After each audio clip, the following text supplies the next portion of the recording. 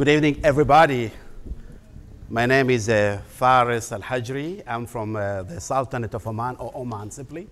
Oman is located in the Arabian Peninsula and is considered the guardian of Arabian Peninsula because we are on the side of the Indian Ocean, facing Pakistan and India. So Oman is on the, many of you know Oman. We have the border with Saudi Arabia and Kuwait, United Arab Emirates.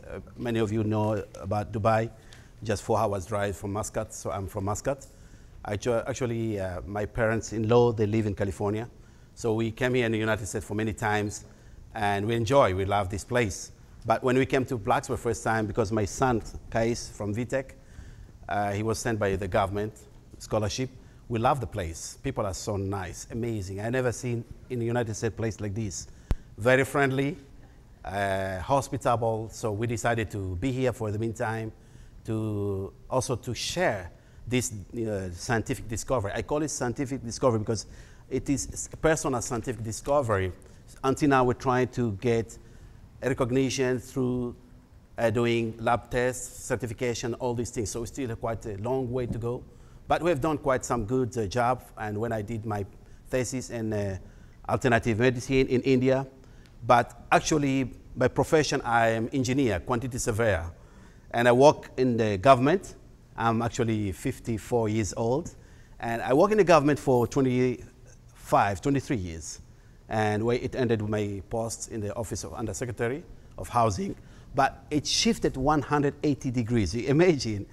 But that was something from the subconscious, a weighted dream from childhood, where actually, in brief, was an emotional impact by my mother who was undergoing surgery. I was born in Africa, and that time I used to look in the stars. I have 2 dreams. The first dream, when I grow old, every child has a dream. When I grow old, my wish is to find a treatment for my mother with no side effect, because she has to undergo surgery every 2 to 3 years. You can imagine for 35 years, she had 10 surgeries in her stomach, where it ended with ovarian cancer.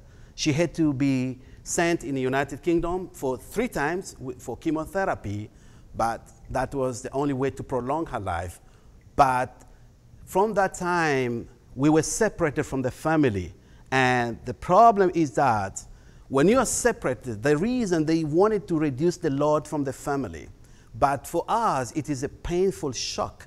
So I used to say, why we can't live with our mother? But that's the reason. So looking for answer 10, I said, my wish when I grow old, to heal my mother with something with no side effect that can secure. As a child, I believe there is a solution, and heal the world.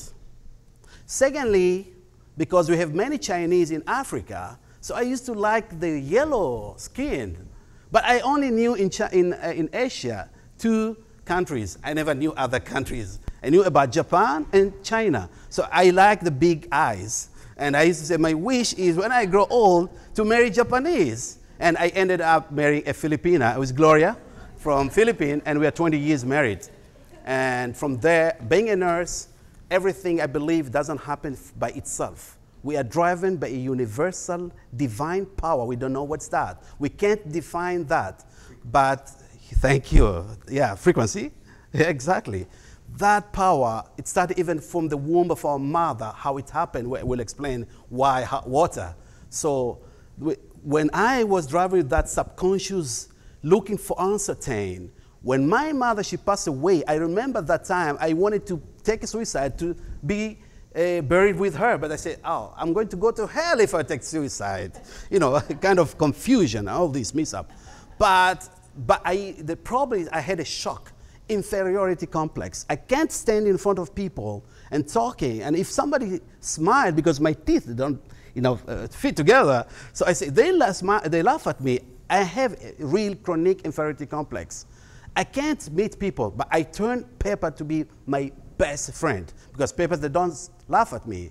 And my boss is so happy, so I started to be workaholic, productive, but it's a divine power. It's a kind of a universal power that drives you to do something, because no pain, no gain.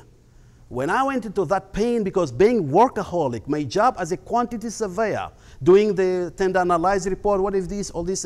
But the problem was being workaholic, my boss is so happy, being promoted year after year, but the problem, not giving my body chance to do, what it deserves. Sometimes I reach to work 23 hours, non-stop, no food, nothing intake, because my boss said, you have to finish this job tomorrow, and you can be the one to finish. But it resulted to overload my body. Then I started to have allergy rhinitis, and I didn't know why. And I started to have that kind of phobia. I don't want to get sick. I didn't know that, but because I'm so inclined to read a lot about health, then I found one of the articles about the powder from the photocopier machine, which is, beg your pardon? Ammonia, thank you. The ammonia causing allergy. I didn't know, because our engineering work, we print about 10,000 for tendering, all these things, and our computers just link very close. We don't have a network at that time, so we have to use a cable connected, so it's just somewhere nearby. When I feel that like chill in my nose, when I go to the hospital, the problem is that they do not diagnose the cause of that allergy. They give me is to solve the symptom. Yes, it helps. It relieves myself, but it keeps my immune system weaker because my body rejects these chemicals. Secondly, because it doesn't solve the cause. So